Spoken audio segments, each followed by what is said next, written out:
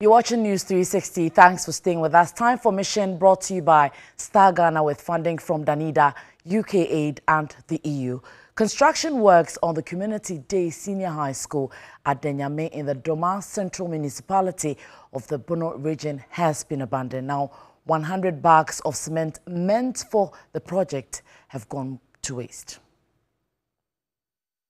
The NDC government's Community Day Senior High School was intended to serve students who could not gain admission into boarding schools.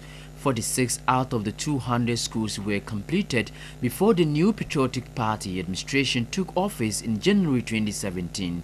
123 of the schools were under construction.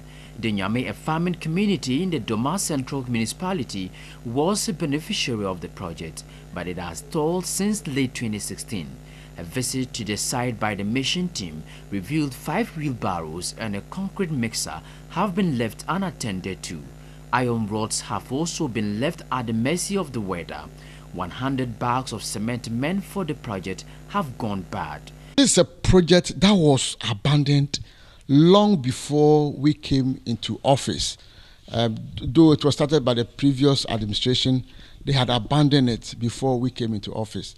I remember in 2017 when I visited site, the contractor had left well over 1,000 bags of cement that had gone bad, completely caked.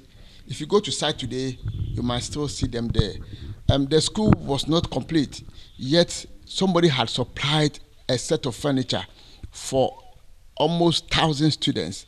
So I was like, how come the project's not complete? Yet, we are seeing some of these things there. Chief of Danyame told the mission team the community used 200 bags of cement to undertake expansion works on their health center while the remaining 800 caked.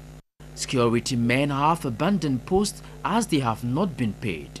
The Doma Central Municipal Chief Executive Drasa Ouattara expressed concern about the neglect of the structure. This is a project that we have informed Get Fund and of course Ministry of Education. They are aware.